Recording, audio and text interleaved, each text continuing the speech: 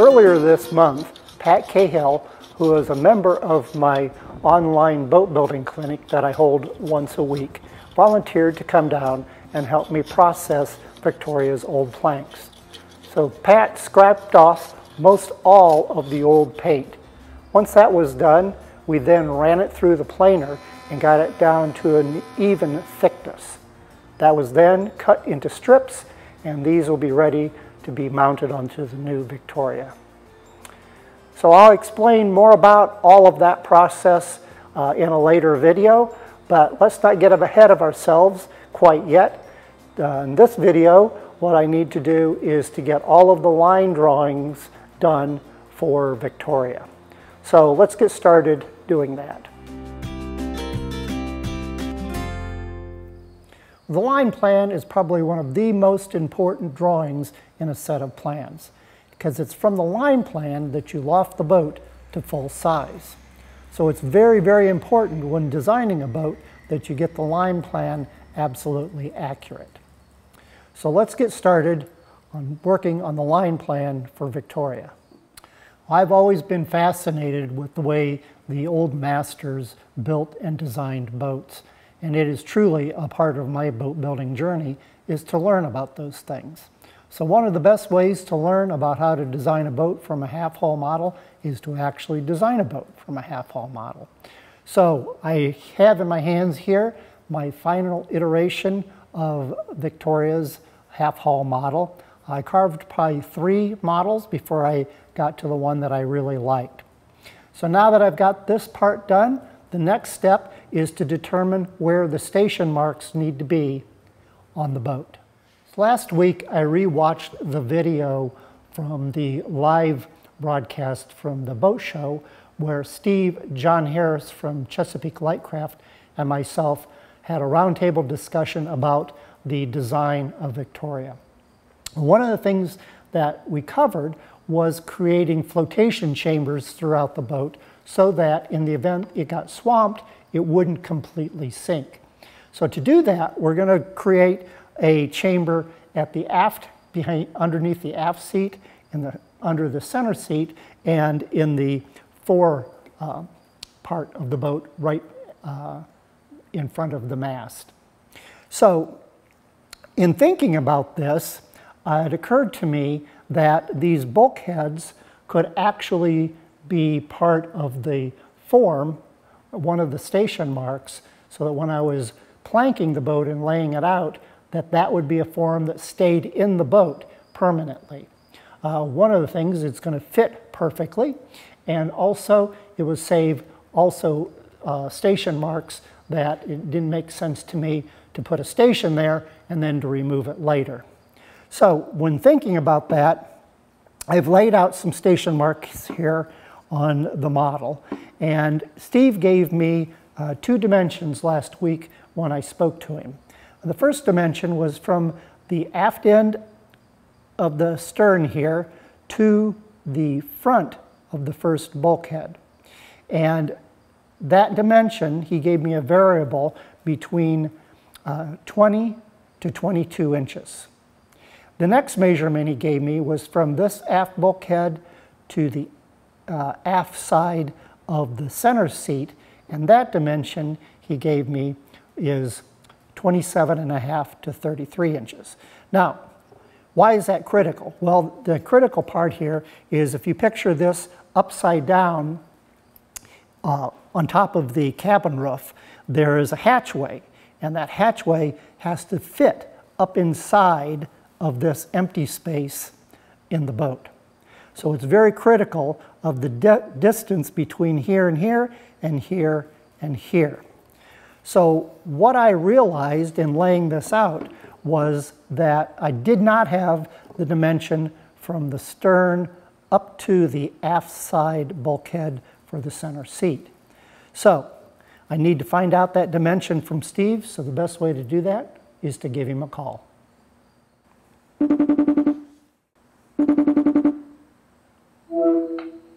Hey Steve, how you doing? Yeah, not too shabby. Yeah? You have a good time at the boat show? Yeah, it was a lot of people. It was pretty intense. It was good, but it was a lot. Well, I wish I'd been there. Hey, so last week when we talked, you gave me two dimensions, one from the stern to the front of the aft seat, and then the space between them. Yep. Yeah, where the hatch is going to have to go up between the centerboard and the aft seat. Right, right. So what I realized, because you gave me variables, I think you said like 20 to 22, and then the other is 27 to 30. So if I made them all small, I was afraid that the aft side of the center seat would be too far aft. So if you could measure for me from the stern to where the front of the hatch would be. So you have about 20 inches from the sternmost part of the boat to where the hatch is. Starts. Yeah. Okay. 20 inches. Yeah, and that's giving a little bit of wiggle room. Okay. So if you end at 20 and a half, it would probably be okay. If you ended up at 22, it probably wouldn't. Okay. Yeah, so now if you'd measure from the aftmost part of the tender to the front of the hatch. 50 would be comfortable. Okay. So let me see what I have here. Okay, so I've got exactly 4 feet. So that'll be a little too tight, yeah? Going on a won't quite make it. Okay, well, that's why I wanted to check that. So really, I need to make it 2 inches more forward, so that from the very back of the boat to the aft side of the seat bulkhead, or actually the aft side of the seat, is 50 inches. Yeah, 50 would get us more comfortable. 51 would be good, but 50 will work. 51 would be better, okay. All right, well, I will adjust that then. I think it'll be fine to move that seat forward a little bit. Well, we're going to have to. We don't have a choice. Yeah. and from my experience, like I had mentioned, I think last week of the tender, that the center seat, if there's any kind of a load at all on the back side of the boat, you really have to move way to the front. So I think by being a little bit more front, two things happen actually. It makes the dagger board fit a little better, and also I think it'll balance the boat out a little better, because chances are you're going to have something in the boat with you. Yeah, more than likely. Yeah. Two of them. At minimum, another human being. Well, Steve and I continued to talk for probably another half an hour about some construction details that will be coming up in the future. Okay, so I've made those changes that Steve and I talked about. So the first thing that I did was I moved the aft seat bulkhead forward. So now I have it at 20 inches.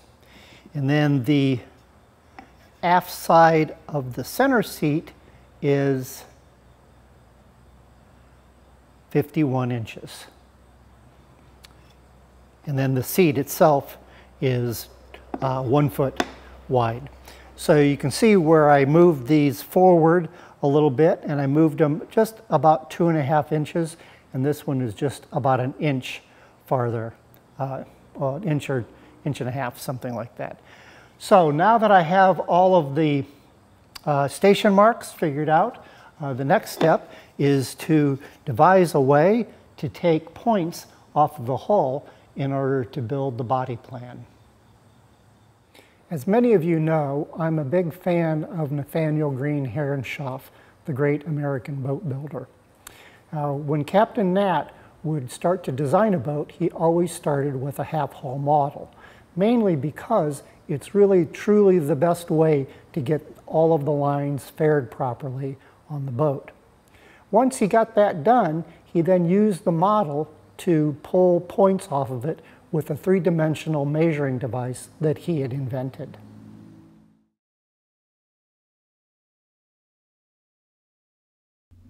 Here in the model room at the Herreshoff Museum in Bristol, Rhode Island, we can see Halsey Herreshoff, Captain Nat's grandson, demonstrating the takeoff instrument that Captain Nat had designed.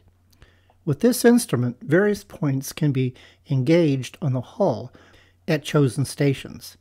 As the pointer engages with the hull, at that point, the height can be read on one gauge and the offset from the center line with the other. See, it's 7/16.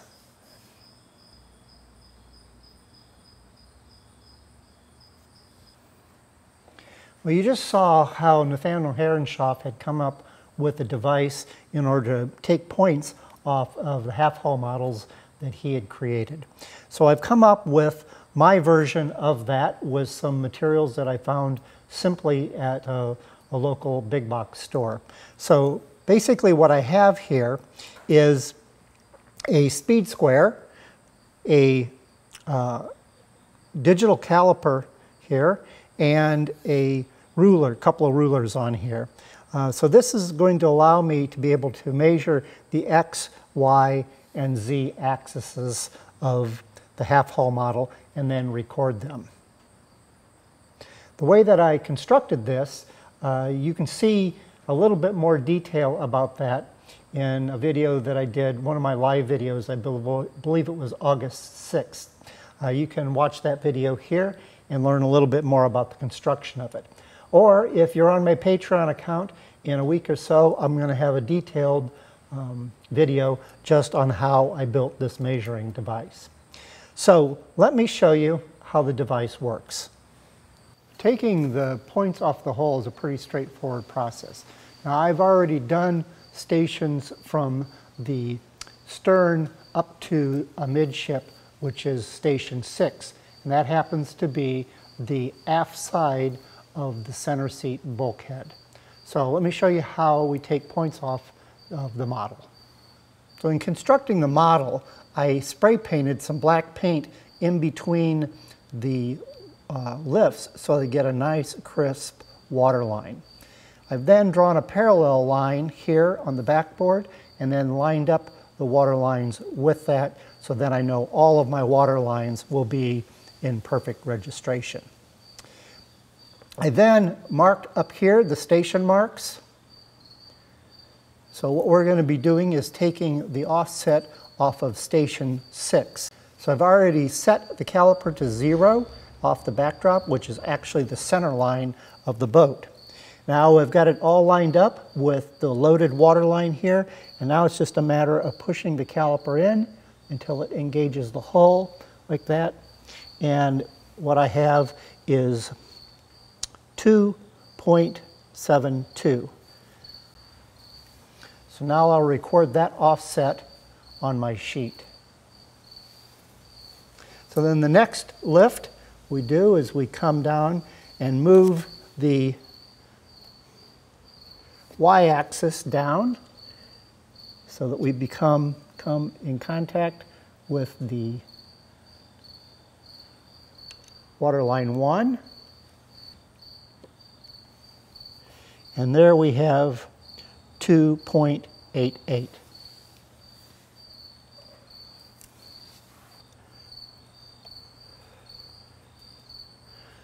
I don't need to record the water line off of my y-axis here because I know each water line is exactly 5/8 of an inch apart. Where this does come into important play is where the shear and the keel engage with the caliper. And then I will need to read that number because those two things will change. So that's basically the process. So now what I'm going to do is to go through and get all of those points registered on my sheet.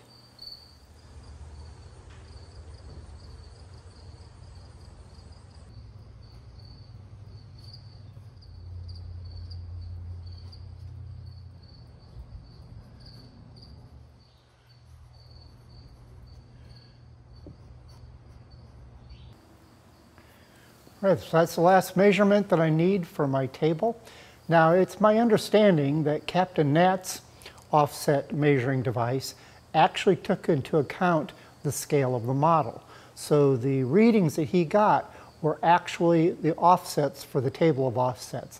And that instead of doing a line drawing, that table went directly to the shop floor and they were able to start laying out the boat. Mine's not quite that sophisticated, so what I'm going to need to do is to draw a line plan in order to scale off of that and get a table of offsets. So that's what I'm going to do next, is to draw a line plan for Victoria. So you can see I've gotten started with the drawing, and I've put the profile view on here already. Now it was pretty simple to get because we already had that profile from our half-hull model. And then I laid out all of the station marks where they needed to be. And this line here is the baseline. The smallest dimension that I had for my shear was 3/8 of an inch, which is, this is the longest one here at station 6. So over here, I've started the body plan, and this is station 6 laid out. Now, if you remember, body plans, this side goes from the stern forward, and this side goes from the stem backwards. So what we're going to draw next is station 5. Now, it just so happens that 6 and 5 are the two bulkheads that will be where the seat is. So the way that I do this is, first of all, I needed to know where the bottom of where the keel is. So what I'm going to do, instead of actually measuring it, I'm going to just line this up and make a little tick mark where that is. Now, it's no surprise that it's very similar to station 6. So now, in order to lay this out, I then pull out my chart here, and what I'm doing is using my calipers to measure. So in 5 at the loaded water line, which is this one right here, this is LWL, and this is LL1, and this is LL2. So at 5 at LL1, it's 2.42. So if my calipers here, and I turn it to 2.42. There. So now what I can do is I can use my calipers to measure over so that I know that I exactly have that. That way I don't have to worry about converting the hundredths, tenths and hundredths of an inch into fractions. So then the next one, we go over here to waterline 1, and we have 2.62 there. We come over here and measure that one. Then at waterline 2 is 2.7. Here.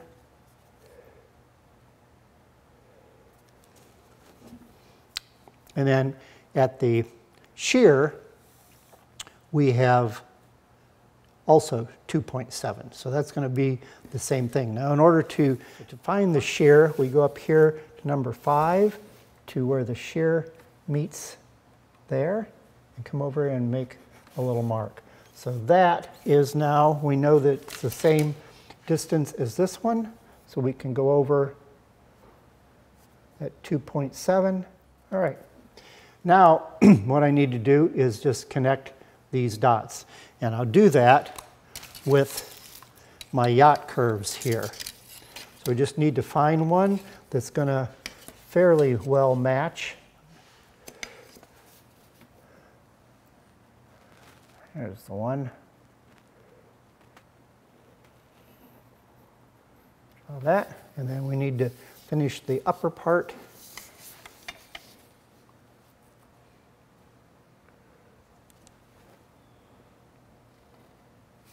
Okay, so that is station 5. As many of you know from past episodes that I took the yacht design class from Paul Gartside while attending the wooden boat school out in Brooklyn, Maine. I thought it'd be interesting if you could see his teaching style, so I have a short video here where he's explaining spline weights. So in the meantime, while you're watching that, I'll finish putting together this body plan. But the thing we come up against right away is we have to be able to draw curved lines. And we use two basic sets of tools to do that.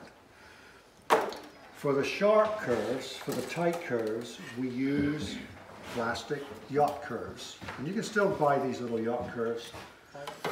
Now for the long curves, these guys don't work. We have to use battens and weights. And we used to use wooden battens in the old days, now we use plastic ones. They're hard to buy now, so if you're setting up, you have to kind of make them yourself. You can buy little strips of plastic at the plastic stores. You can buzz them off on a table saw if you've got a really good blade, and strips of plexiglass. Anything that bends uniformly is what we need. And we hold them in place on the paper with lead weights. And this is what we're going to talk about, is the lead weights. So to draw a curve, we do this.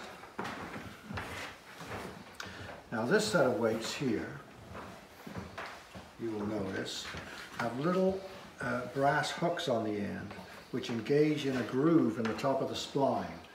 This batten or spline is made especially for the purpose, and it has that little groove, and it's meant to be used with these weights, which have the little hook that fits in the groove.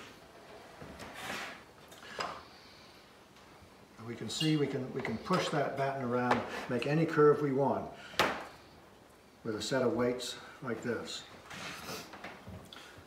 Now, a word or two about the type of weights we use.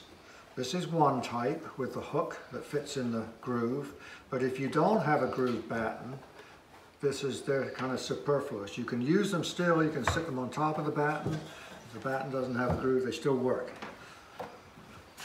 However, I'm not crazy about the type with a hook in for the very simple reason that there's a big danger that you will snag your paper with a hook and tear it, and then there'll be bad words and gloomy mood will fall over the drawing office when that happens. So I like the ones without the hook. And the favorite ones, the ones that I really favor, are these. They have no hook, but they have a little, it's a lead weight, but it has a wooden base on it, which is screwed into the bottom of the lead weight, and it has a little snub nose that sticks out, and that sits on top of the batten, like this.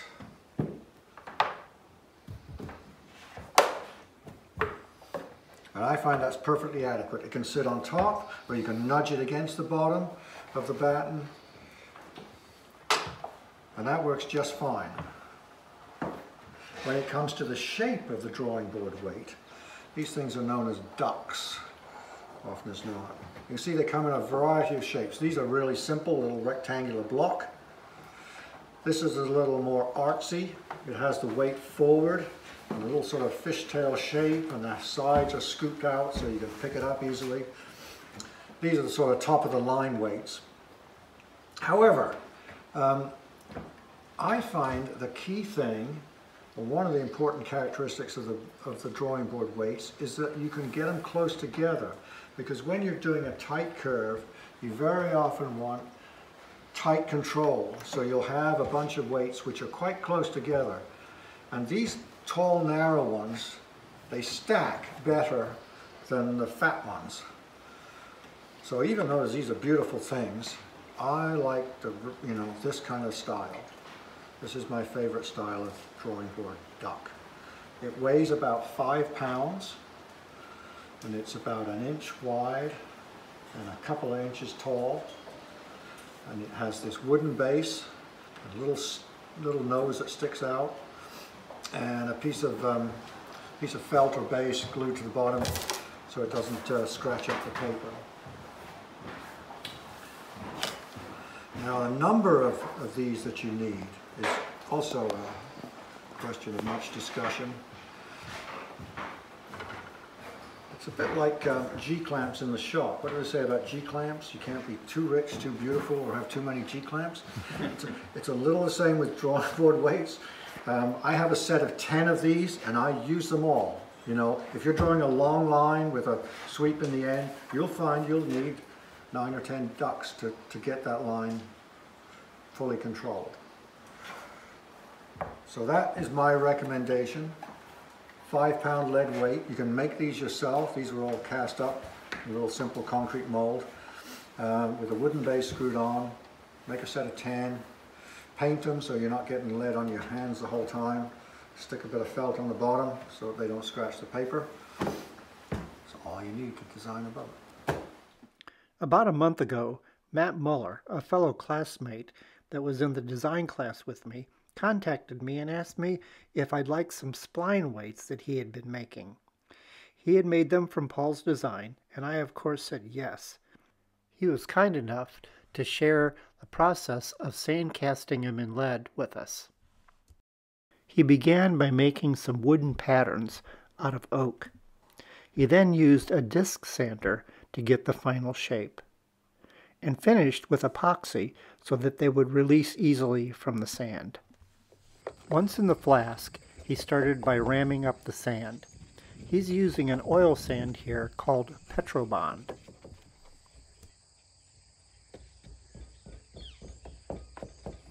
After striking off the flask, he then turned it over and removed the patterns. After the lead had melted, which is around 625 degrees Fahrenheit, 330 degrees Celsius, he was then ready to pour the lead into the open face molds. He did this 4 more times so that he ended up with 10 spline weights. After some cleanup, he mounted them on some wooden soles and gave them a coat of epoxy. After some final shaping of the bill, Matt painted them a beautiful red. Thank you, Matt. You certainly made them beautiful. I will cherish these forever. So I'm just putting the water lines in here, and you can see I'm using my new spline weights, aka ducks. So this is the loaded water line that I'm putting in right now. And just mark along here.